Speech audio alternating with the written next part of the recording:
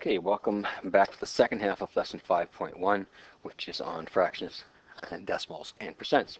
So we just finished doing actually very small decimals and converting them into fractions. So now we're going to go down and we're going to go to the next step, which is how to convert a fraction to a percent. Well, we actually started this kind of a process back in grade 6 with you, and what we wanted to do is to get you to understand that a percent is a number which is out of 100. Now, if that's the case, all we have to do is figure out how do we get to 4 to 100 and then create an equivalent fraction. So to get from 4 to 100, I multiplied 4 by 25. So all I have to do is multiply the 3 by the 25, and that would give me 75. So that means that since percent is out of 100, 3/4 is 75%. Now that works really well if you can figure out how to get the denominator, the 4, into a 100. But sometimes it doesn't always work out so well. How do you get 66.5 into 100? What do you multiply by? That becomes hard. So there is a better way of doing it. We're going to do conversion of a fraction to a decimal, which you've already done already, and then we're going to take and multiply that by 100. So it's a two-step process.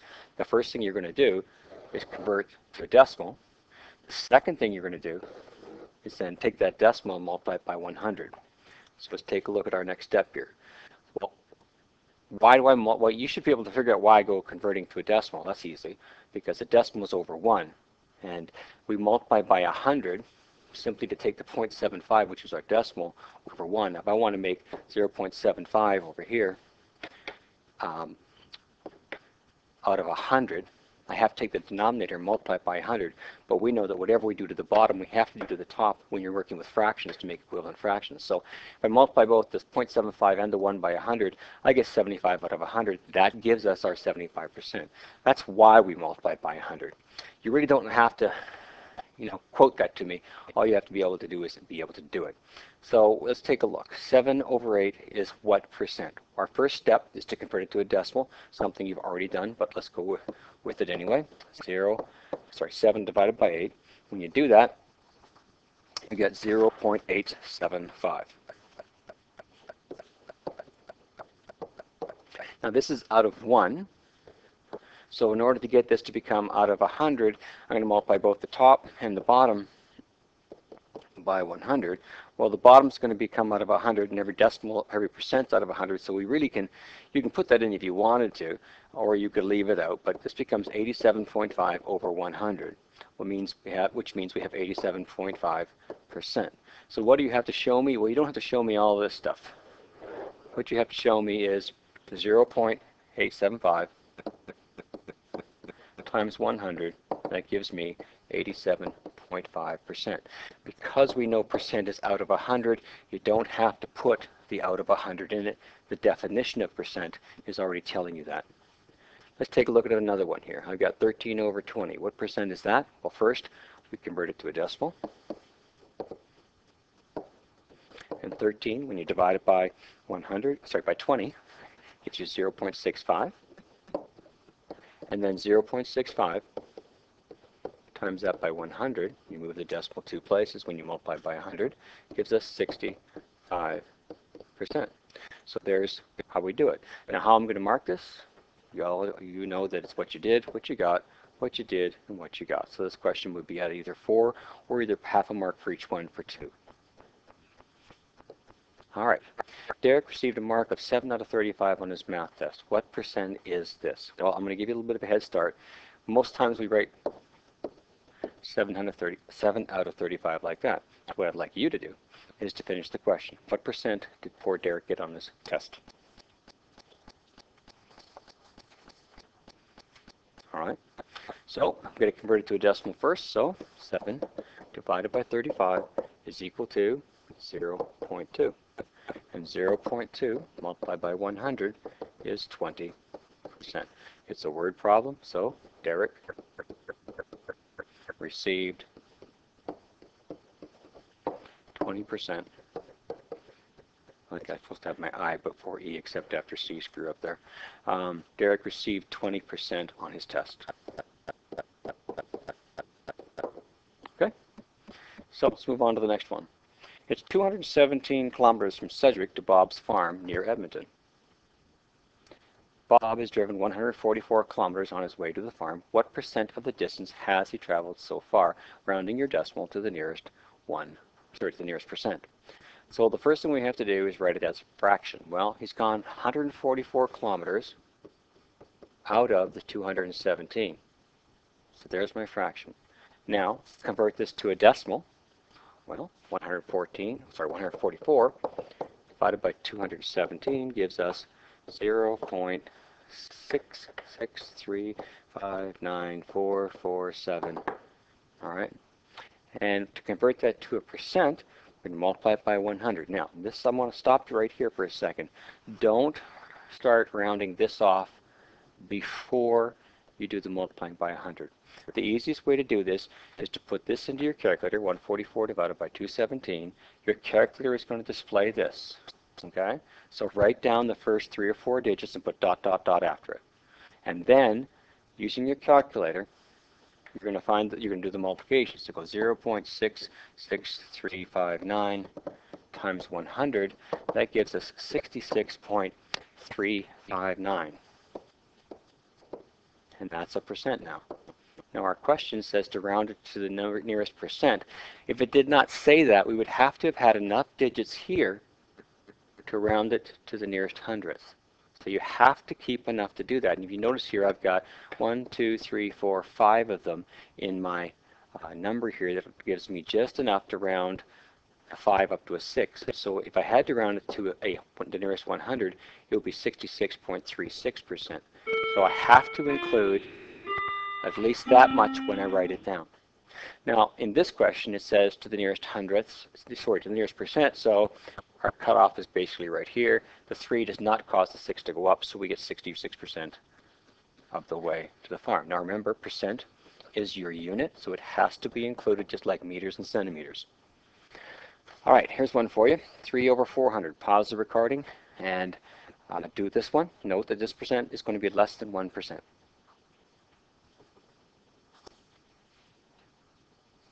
All right, so how do we do this? Same way as we did all the rest of them. 3 divided by 400. When you do 3 divided by 400, you can get 0.0075. And 0.0075, multiply that by 100, gives me 0.75. Now don't be fooled. This is not a decimal. Because it's been multiplied by 100, this is a percent. It's just a percent, which is less than 1. All right, so there is your answer. Let's try another example. Here you go. Try this one. 7 over 823. Pause the recording and do it.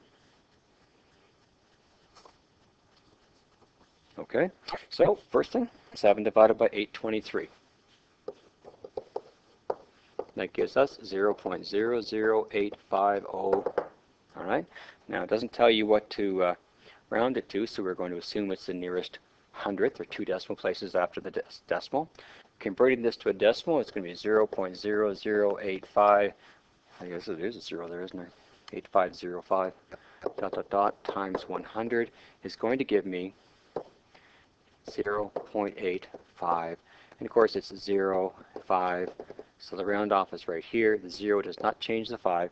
So your answer is going to be 0.85%.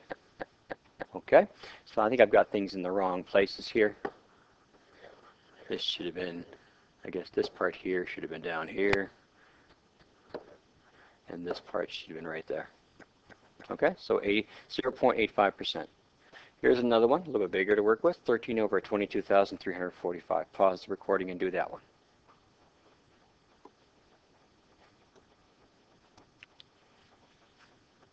All right, so 13. Okay, that was interesting. Go back up here. There we are. So I have 13 divided by 2, 2, 3, 4, 5, and that equals 0.00058117. Now take that 0.00058117, multiply by 100, and that gives you 0.058%. Now, This statement here is only to help you remember not to use these numbers here when you're doing your rounding, okay? It says that leading zeros do not count in rounding. In pure mathematical terms, that's 100% wrong. They do count. If you want to round to the nearest tenth, nearest hundredth, you have to use the leading zeros. But I want you to learn to round, to keep some numbers there. Otherwise, these small percents would all round to zero, and of course, that wouldn't be helpful to us. So we're going to be using the rule that you go to the first two non-zero digits, like that, and then use the 1 here to find out if the 8 changes. All right, so there you go, 0.058. Again, my unit is percent. Now, Bob had another test. Or maybe he's competing with Derek. Bob received a mark of 7 out of 1,235 marks on his math test. What percent is this? Let's have you pause the recording and complete this one in its entirety, please.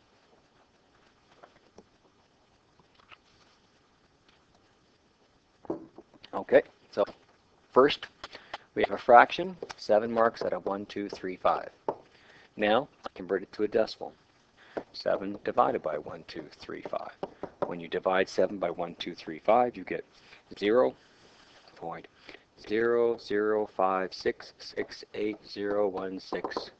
And you want to be able to keep at least, enough digits to round, so you're going to have to keep at least that many digits in here.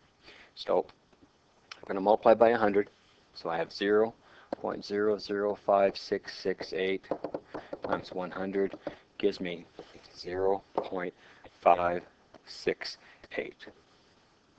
All right. Wait a minute, it's 5668. Just caught that little error.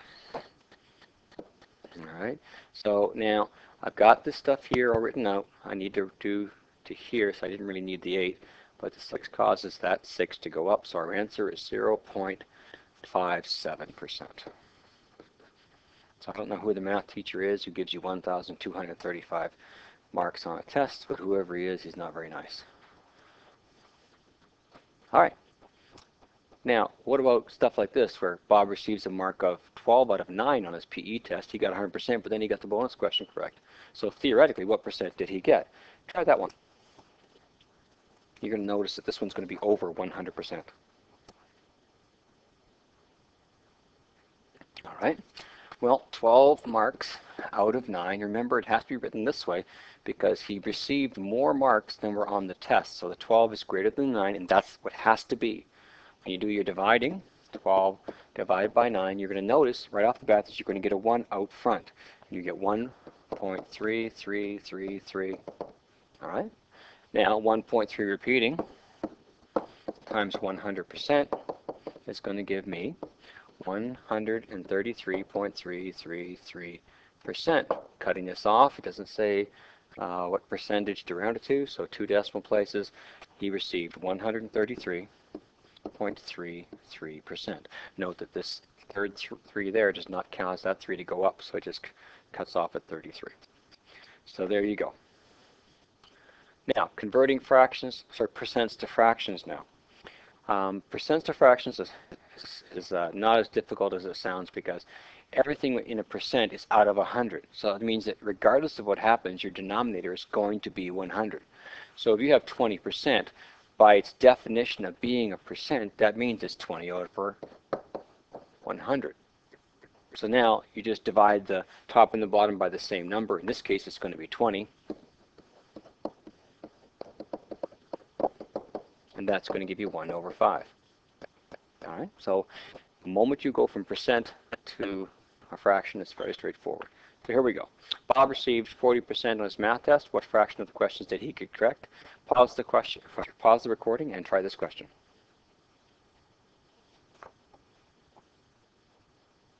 All right, so writing into the fraction out of 100, we got 40%. 40% is 40 out of 100, always. Now reduce it to the lowest form. 40 divided by 100. Well, I'm going to divide this by 10 because I see they both end in 0. That gives me 4 out of 10. Then I can divide by 2's.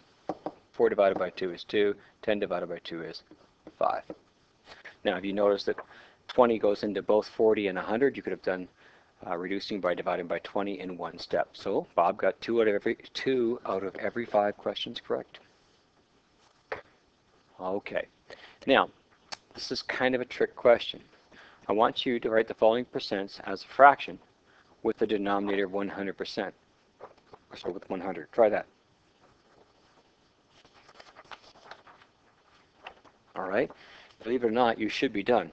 Percent is out of 100. In fact, if you take a look at the percent sign, all right, just give you a second here to put paper down. If you take a look at the percent sign, it's basically a 1, right? And it's got a 0 and a 0 there. So percent, it's out of, I'm supposed to explode this. Give me a second here. Oh, it won't let me do this. If I can ungroup it. There we go. Yeah, all right, so take the 1 out and the 100, straighten this up, and the percent sign becomes 100. So whenever you're dealing with percent, it's out of 100. So this becomes 24 over 100. This becomes 16 over 100. And this becomes 76 over 100. All right? Now, sometimes percents are greater than 100%. We ran into that a minute ago with the bonus question. But when we had fractions where a person got 12 out of 9. So let's take a look at percentages where a percentage is more than 100%. So think of getting a bonus on a test. That's probably the easiest way to do it. So how do we do this? Well, it's exactly the same thing, because since percent means out of 100, this is 104 out of 100, and then you reduce it. 125%, that's 125 out of 100. Then you reduce it and write them as mixed fractions if they're requested for. So let's take a look at this one here. 145%, that's 145 out of 100. I'm not sure why I have a 4 out of 5 stuck there, but check my notes here. It's not in my notes. Somehow we had typo there. So don't worry about this. So to reduce this, take and divide both of these by 5. And 145 would be 29 and over 20. I did that math in my head, so hopefully I'm correct. All right, now if I wanted to convert this into a mixed fraction, that's 1 and 9/20. So you might want to grab your calculator and double check that 145 divided by 9 is actually 29. Okay, you can also get small percents which are decimals. Now, 0.5% means it's actually 0.5 out of 100. So we have to put a decimal temporarily into our fraction. You can't have a decimal in a fraction, so we've got to fix that. In order to fix that, I've got to get rid of the decimal that's here. The easiest way to do that is to do the same thing to the top and the bottom to get rid of the 0.5. Well, I'm going to multiply 0.5 by 10. That will give me 5. And I'm going to multiply 100 also by 10 because I'm making equivalent fractions. I have to do the same thing to both the numerator and the denominator. Well, 100 times that gives me 1,000. And of course, now you can reduce it to be 1 over 200. I guess that's all down here.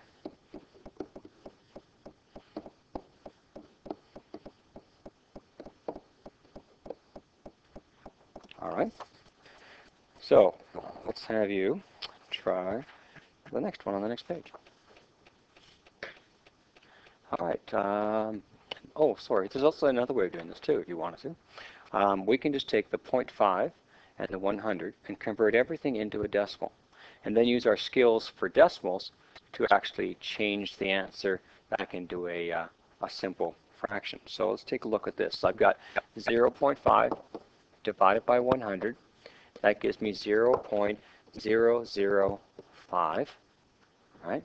Now 0.005, this is, remember, 1000, so it's over 1,000. And that's 5 over 1,000. And of course, you can reduce this by dividing by 5 on both cases. And of course, that gives you 1 over 200, just like we did on the previous page. Now you can do it either way. You're welcome to use either method. So here's 0.12. Try this one. You can use either method you want.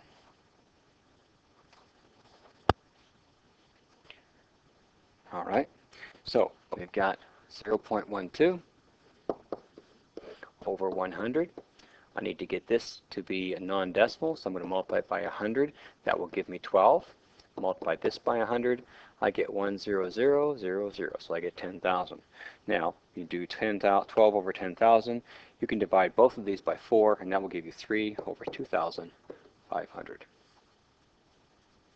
Okay, so now let's go from decimals to percent conversion. A decimal to a percent is actually probably one of the easiest ones to do, because previously when we went from fractions to percent, this was one of the steps that we used. So how do we go from a decimal to a percent? You simply multiply by 100. So for this 0.25, I just take 0.25, multiply it by 100 because it's at a percent, and I'll get percent. So I'll do the first one with you. 1.3 times 100 is equal to 130%.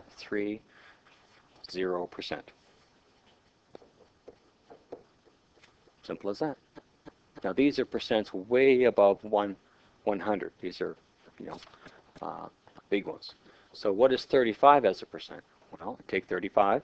It's the decimal. You don't usually see the decimal portion, but it's still there. And multiply it by 100. That gives you 3500. And that's a percent. 3,500%. Okay, let's go the other way. What if you had 0.0045? So pause the recording and turn that number into that decimal into a percent.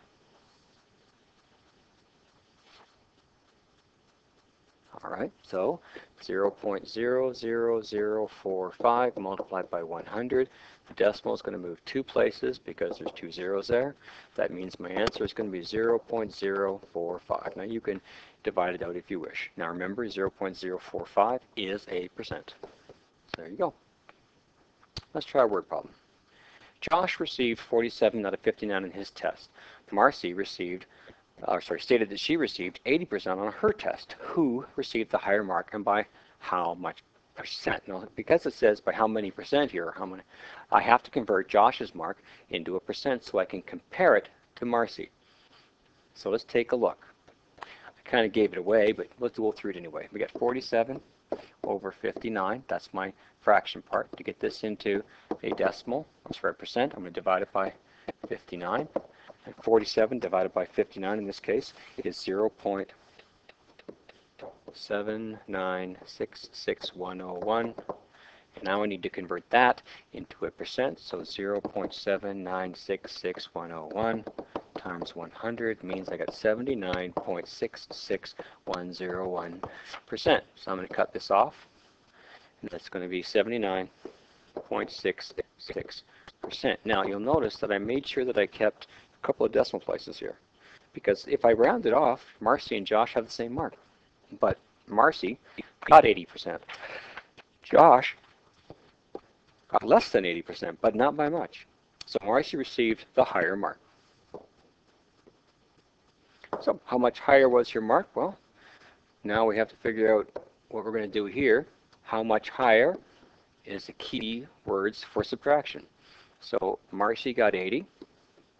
And Josh got 79.66 approximately, because we rounded it off.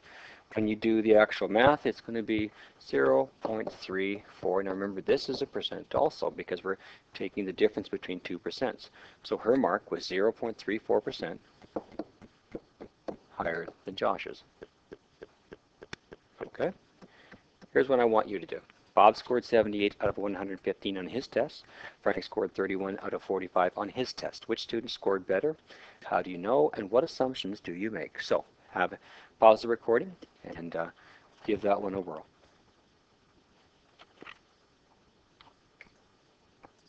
Okay, so let's start with Bob.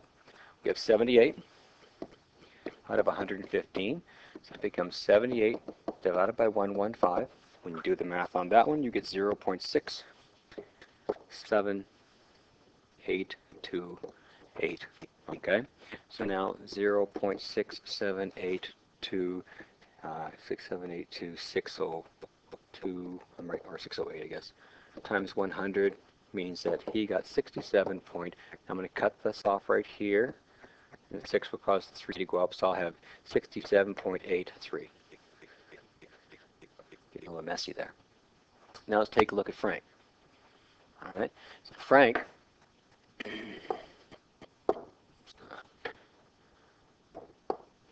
Frank scores, where are we at here? 31 out of 45.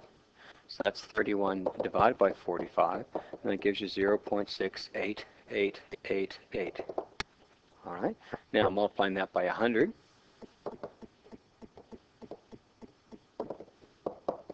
Means that Frank got 68.888%. Now rounding this one off means 68.89%. So the question here says, who scored better? Well, you'll see here that Frank scored better. Not by much, but he did score better. Now I think on the next page here you're going to find the question, what did we assume?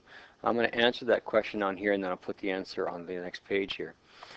First off, if you're going to compare two people on a test and you want to figure out who did better, several things have to take place. One, we assume the tests were on the same subject. It would be no good to test Frank on science and Bob on spelling. We also assume that they're in the same grade. We're also assuming that Bob and Frank are writing the same test at the same time, on the same day. We're also assuming that the tests are equally equivalent in terms of their difficulty. These are all things that we take for granted when we do something like this. So what do we assume? Same grade, subject, difficulty, and there's three of the things that we can do. Okay, the last thing we're going to do is what's called using grids.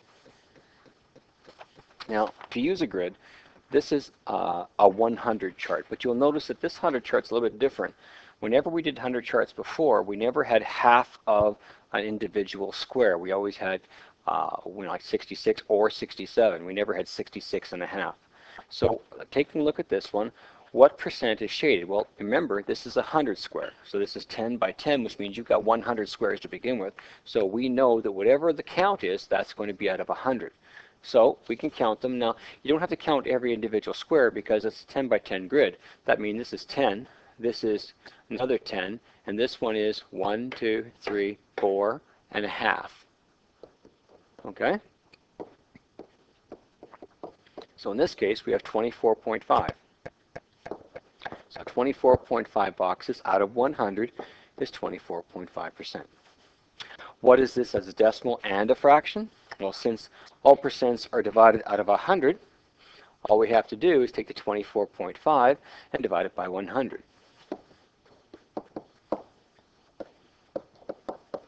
And that will give us 0.245. So there's your decimal. Now, convert the decimal to fraction, or if you want, you can convert the percent to a fraction. It doesn't matter how you do it. If you want to do the percent to fraction, it's going to be 200, so 24.5 out of 100. And of course, you're going to have to take this 24.5 and get rid of this decimal by multiplying both by 10.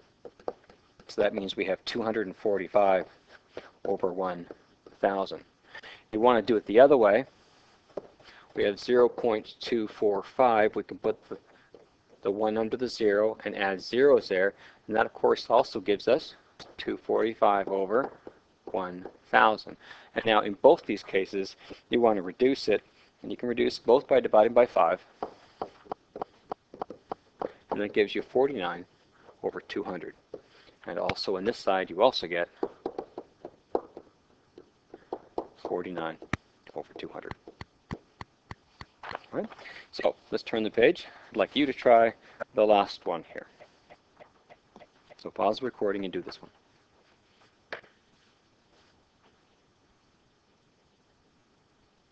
All right, welcome back. So I'm just going to skip count by tens. 10, 20, 30, 40, 50, 60. I've got 1, 2, 3. Now this one, if you look at it, is just a quarter of it. So this is 61, 62, 63.25. So you got to be careful, but it's easy to count if you skip count. All right, so since all percents are out of 100, change this into a decimal. You should have taken 63.25, divided that by 100, and that will give you 0.6325. Okay? In this type of a question, you can round it or you can leave it, but most cases you probably would just leave that. Now, converting the decimal to a fraction, I'm going to do the decimal portion where I just keep put the numerator under it. So there's my 1, 1, 2, 3, 4, and then I'm going to ignore this part right here. So my answer starts out with 6,325 over 10,000. And I can do the reducing on this one, and that will give me 253 over 400. Okay, so we've finished the second half of 5.1. So now what we're going to do is we'll give you the next questions in the assignment, okay? So, sorry, in the classroom. So your teacher will give you the remainder of the questions for this lesson. Have a great day, and we will see you in the next lesson.